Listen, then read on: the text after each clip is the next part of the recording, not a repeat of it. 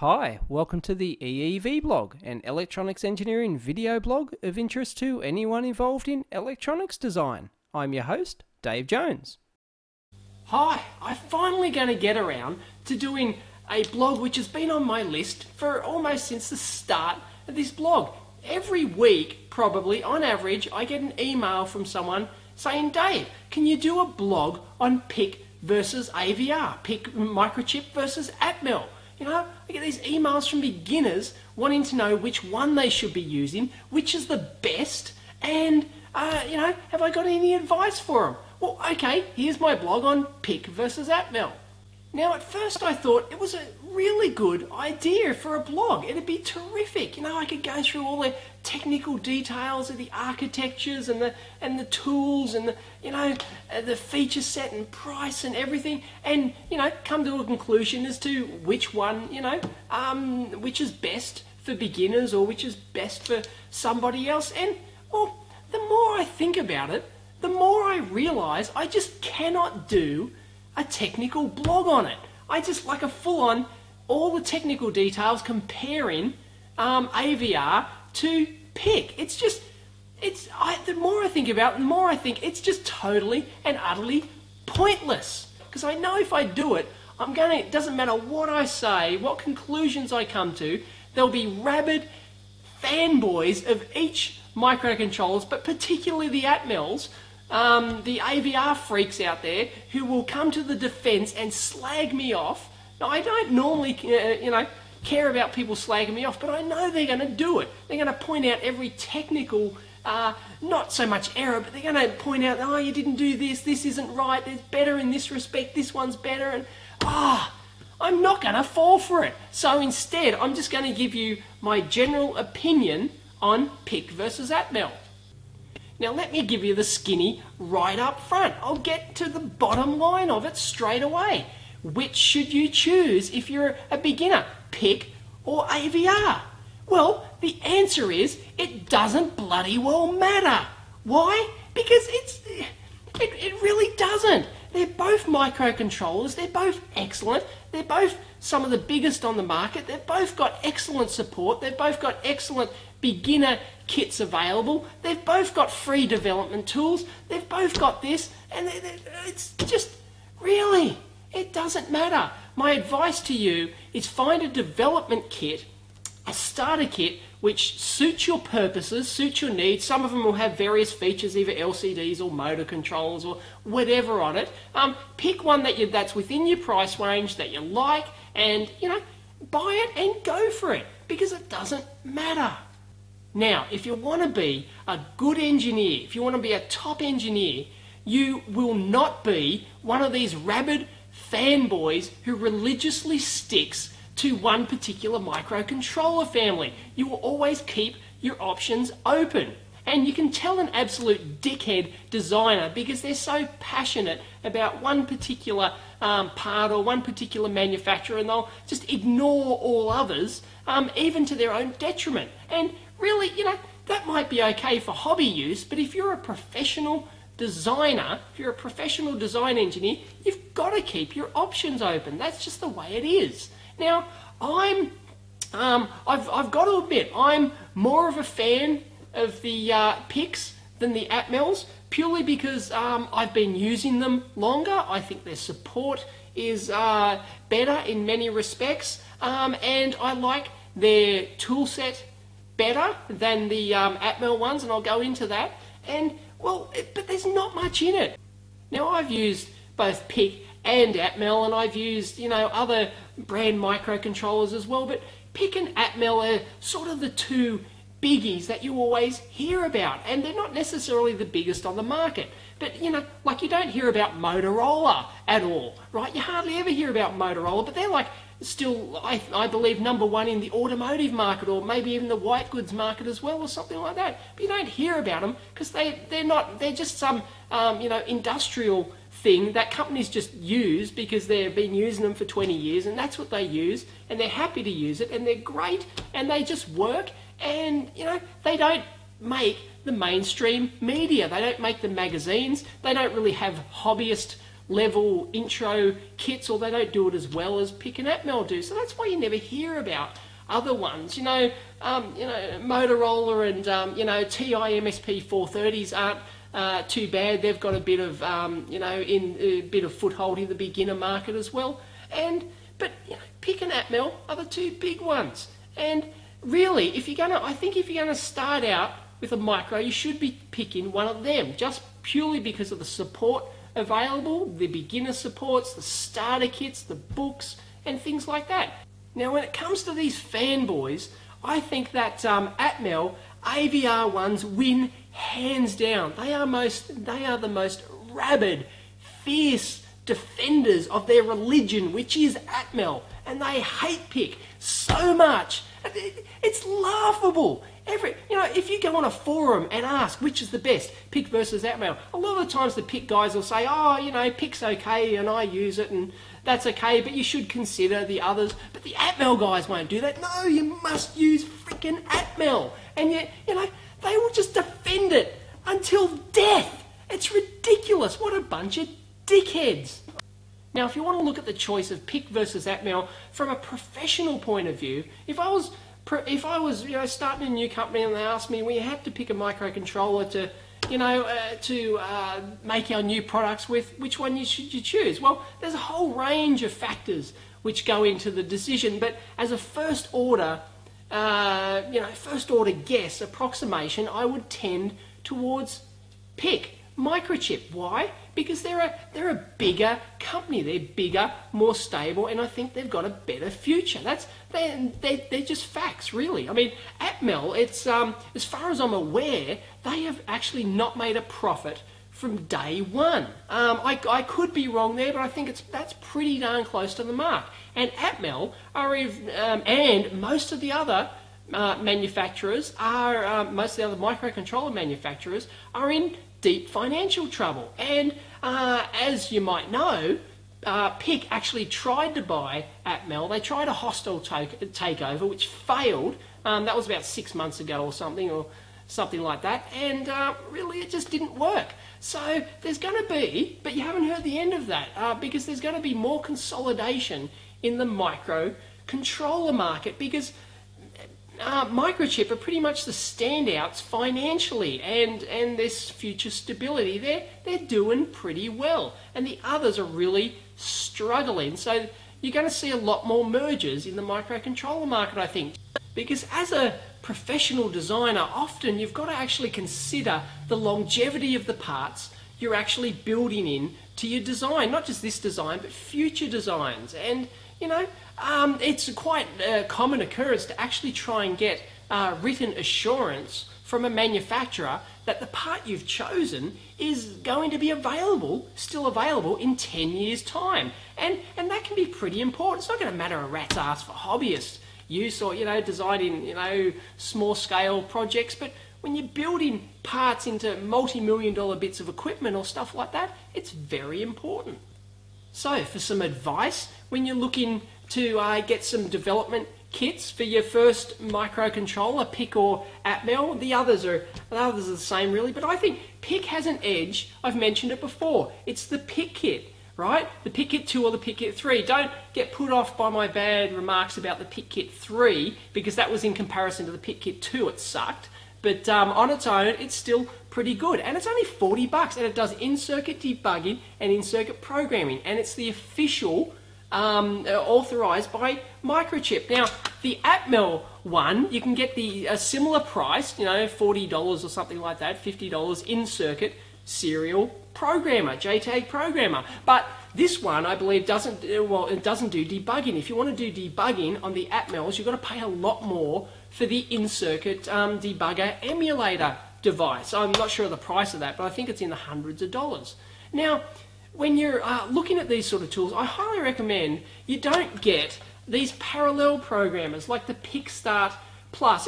It might be okay if you're building something on a breadboard and you put your chip in and you program it and you move it over to your breadboard, but really you want to do in-circuit debugging, and you don't want to be plugging the chip every time you recompile the software, because it's just a pain in the ass and it can ruin your chip and it's just slow and annoying. So same with the Atmel. I've got one of these STK 500s. I think it's one of the worst development starter kits I've ever used. It's crap. It's just so convoluted and confusing. And I can remember when my first experience with Atmels was using the AT Tiny 26 micro. And this STK 500 was supposed to support the chip, and it didn't work. All the damn data sheets were wrong, and I had to modify jumper cables and stuff like that to get the damn chip working, and it's a pain in the ass. So don't get this, and I really wouldn't recommend you pay money for this. For 40 bucks, you can get one of these serial in-circuit programmers. You can hook them straight up to your breadboard or wire your chip straight into your board and do in-circuit programming and debugging. It's great. Now, I'll give you a big tip here. Do not use any of these third-party or do-it-yourself programmers. These, the build-it-yourself designs for $5 you can plug into your parallel port or something like that. They are complete and utter garbage. Do not buy them. Please, you'll regret it. Trust me, when you can buy the official manufacturer's programmer for 40 or 50 bucks, which has proper support for every part in the range, and, they just cannot be beat. It's not worth saving 30 bucks and having all that grief when your project just doesn't work and you've got to figure out, oh, is it the software? Is it my hardware I've built? Is it the programmer I've built? Is it is it the programming software? Or does it support this? Does it support that? Ah, give me a break. Buy the real programmer. Trust me. Now, when I started back in with PICs very early on, if you bought the PIC Start programmer, which is I think the only one they had at the time, it was hundreds of dollars, very expensive. The hobbyists couldn't afford it, so you were forced to use these low-cost do-it-yourself programmers. And I started out with the newfound Warp 3, I think it was at the time. This is the Warp 13 I upgraded to, but it's done by a guy in Australia, and it was the best third-party cheap programmer for PICs at the time. But I don't think you can buy this anymore, but there's still lots of these third-party programmers out there. Please do not touch them. I'll tell you a story about one of my first experiences with, in fact, my first experience with Atmel chips. It was the AT Tiny 26, as I've mentioned, and it's I was using the in-circuit. I soldered it onto my board and I used the in-circuit serial programmer. Great, right? Fantastic. And I was playing around with all the register settings and, mucking around, trying to experiment with it and figure out how it all works. And all of a sudden, it just stopped. It just didn't work anymore. And I was scratching my head for ages, trying to figure out, is it my board? Has something failed? Have I blown my chip? Have I, is the software not working? Or is the programmer blown? Or, well, I couldn't read the chip. I couldn't program it. Well, what it was is I accidentally programmed one of the fuse settings, one of the main fuse settings in the AVR micro, which disabled the in-circuit programming port, and it permanently disables it. So that means that the board you've soldered that chip on is useless. You've got to physically unsolder the chip and put it in a parallel programmer to reprogram it, or solder it a new chip from scratch. It's bullshit. It's a real trap for young players. Now, I know a lot of people, the fanboys, will come out and say, well, that's actually a feature because it's designed to secure the chip. Well, okay, fair enough. You can look at it both ways. It is a feature. But it's a real big trap for young players. You've got to watch out with the Atmels. The PICs don't have such a problem. You use the in-circuit serial programmer, and if you blow the wrong fuse bits, it doesn't matter. You can erase the chip, start again, not a problem. So watch out for it. Now, one of the big differences which the AVR fanboys like to trump with the Atmels is that they're 4 times faster than the equivalent 16 series PIC. And, well, technically that might be true because the Atmels execute things typically in 1 clock cycle, whereas the PICs typically take 4 clock cycles. Now, it's not always like that. The Atmels don't always do it in 1, so don't get carried away. But yes, the Atmels are faster, higher, millions of instructions per second when you compare them. But, it's my argument to that is, well, who gives a shit, really? If your actually, if you're designing some high-speed, high-processing application, why the hell are you pushing it to 16 or 30 MIPS or something on an 8-bit micro? Go and use a 16 or a 32-bit and you'll probably cut your power consumption for the same price. God, it's, you know, don't be sold by the fact that the Atmel's faster. It's not the huge advantage which they claim it to be, I don't think. But you can argue until the cows come home, of course, but it's application specific. And then, of course, the differences aren't the same when you start talking about the PIC 16-bit series and the PIC 32-bit series. You know, they are excellent architectures that are quite fast and efficient. The PIC 32 uses the MIPS 4000 series, and the AVR, they don't do a 16-bit version, they only have a 32-bit version, which uses their own proprietary 32-bit architecture, whereas the MIPS has the advantage there in the 32-bit one in that it uses standard MIPS 4000, so there's more development tools available technically. But Atmel also offer an ARM solution, the 32-bit ARM 7 and ARM 9 stuff. So really, you know, if you go on 32-bit, it's you know, if you want to use ARM, go Atmel. If you're happy with the MIPS 4000, then go for the PIC. But the good thing about the PIC is that the MPLab development environment and the tools, okay, this one $40 tool and the one MPLab development environment will allow you to go seamlessly from a little 6-pin 8-bit PIC all the way up to their PIC 32s. It'll be a common interface, and that's one of the big advantages, I think, of the Microchip development system over Atmel, and that's not to be taken lightly, really, because that can be a huge advantage for a lot of people. One other advantage of the Microchip is that you can get the online, you can buy them direct online, and you can have them pre-programmed as well directly from the factory, which is a really cool feature, so something to consider. Now, when it comes down to architecture, I'm not going to go into the huge differences, but the Atmel fanboys will claim that the Atmel architecture is more efficient than the PIC. And, well, you'll get no argument from me, really. It is, okay? It's, you know, it's more efficient in quite a few ways, okay? But that doesn't mean much at all. It might mean totally squat for your application. A lot of the people will claim that the PIC 16 series does not work with C compilers. Well, that's absolute and utter bullshit.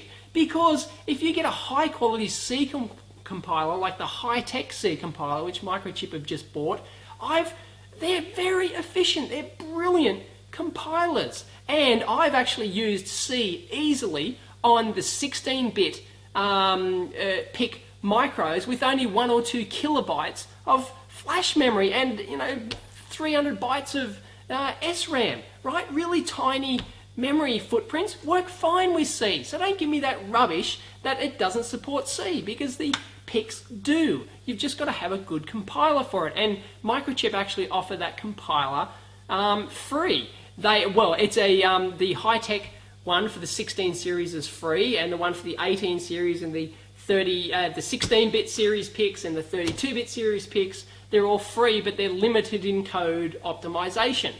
Now, on the Atmel side of things, they offer the free GCC compiler, and there's a front end for it called Win AVR, I think it is. Now, when I last used that, it was the most atrocious piece of software I've ever seen. It was awful for a beginner. You had to be some, you know, super computer science PhD script nerd just to get the thing to compile a Hello World program. It was ridiculous. To set it up and get this GCC program working, you had to be the Linux bloody penguin, and it was hopeless. Now, I haven't used it for quite some time, so don't quote me on that. It could actually be much better these days, much easier to use, much simpler to install, and things like that. But a lot of these Atmel fanboys will claim that it has this GCC compiler, and it's the greatest thing since sliced bread. Don't necessarily believe them, because I reckon the Microchip one is really easy to install and really easy to use. So, you know, you got to look at it from both sides of the fence. Give them both a try and see what you think. Now, as far as feature sets go on the market, all the peripherals which surround the actual CPU, well, you can compare those until the cows come home. But one thing you've got to consider is that Microchip have like 500 or 600 different variations of PIC micro. So you can choose exactly the one tailored to your particular niche application, and that can have some huge advantages. It can have some disadvantages too, in terms of supply and lead times and product viability in the future and things like that. But it's good to have choice. Atmel can't even come close to competing in terms of choice for the micros, but as a general rule, the Atmels might be more feature equipped for in a generic type device than the PIC ones, but there's nothing in it really. So feature wise, it's very hard to compare. Now, sometimes as a professional designer, I like to keep my options open for micros, as I've said, and sometimes when I start a new project, it can take me weeks to investigate and choose the best microcontroller for the particular project I'm working on. Now, some companies don't give you that choice as a designer, because you'll be locked into some particular family or some particular part, because that's the approved part. It's got an approved part number. It's got a purchasing schedule, and God knows what. But if you do have the choice, then you can spend weeks investigating just the right micro for the task. And I'll always keep an open mind when I start a project. So, I'll look at my requirements, the processing speed. Do I have to worry about low power, ultra low power? Do I need DSP? Am I doing FFT stuff? Do I need a differential amp in there? Do I need a voltage reference in there? Do I need a DAC output? Do I need this? Do I need an LCD interface? Etc, etc. And doing the research on that can take a long time. Now, you have to do that, or you should do that, in a professional application, because it's worth it to get the right part for the job. But if you're just a hobbyist, you just might go out and use the same part over and over again because it's some huge generic part and it does everything you need. Well, that's fine, but just realize when you get more advanced and you get into professional design, you really need to keep your options open. And even though PIC have, say, 500, 600 different parts, it doesn't mean I'm going to find a suitable part in their entire range. Sometimes they don't. So I'm going to use, and I'll look at Atmel, or I'll look at TI, or I'll look at Motorola, or I'll look at somebody else. That's just the way it is. Now, I've got to admit, because I've been using PIC for quite some time, when I start a new project, I'm probably going to err on the side of Microchip as a first choice, but only because that's the micro I'm familiar with at that particular point in time. Sometimes I can go for a year or more without using PICs. I might use Atmel for a year, and when I start a new project, I'm going to consider Atmel, because that's the one that's familiar in my head at that particular time. Because I found that if you don't keep your skills up, you can easily lose them when you move to a different micro. You can easily acquire them back fairly quickly, but you're going to err towards the side of the micro that you're familiar with. And well, there's nothing inherently wrong with that. So who's going to win the big fist fight between PIC and AVR? Well, just like I said at the beginning, it doesn't matter a rat's ass. And if you argue over it, well, you're just a complete and utter dickhead and a bad engineer, because you should keep your options open. So beginners, my advice is, it doesn't matter. Choose whichever one you think is going to suit your needs. And if you don't know, well, toss a damn coin. And no doubt I've pissed off the fanboys. I guarantee I have. So, fanboys, go for your damn life. Leave all the comments you want. Point out all the errors. Point out all, why I'm wrong and why... I don't care. You're a dickhead and I'm going to ignore you.